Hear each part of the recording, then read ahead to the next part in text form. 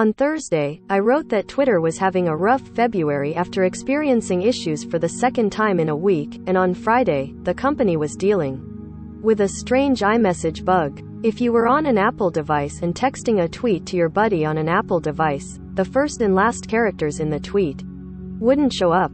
As reported by 9to5Mac, tweet previews sent via iMessage seem to be missing the first and last characters of the tweet, making them redoodly. Myself and another Verge writer experienced this bug as well. Here's how Apple's Messages app on my iPhone, Mac, and Apple Watch displayed a tweet I wrote. And here's what the tweet I made yesterday actually looked like.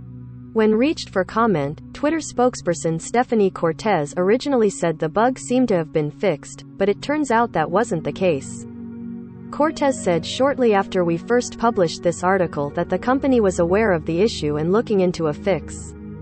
When I checked late Friday evening, the bug was fixed for me on all of my devices. Apple didn't reply to a request for comment. Update February 18, 10:15 p.m. Eastern Time. The bug is fixed for me on my devices. Top of comments.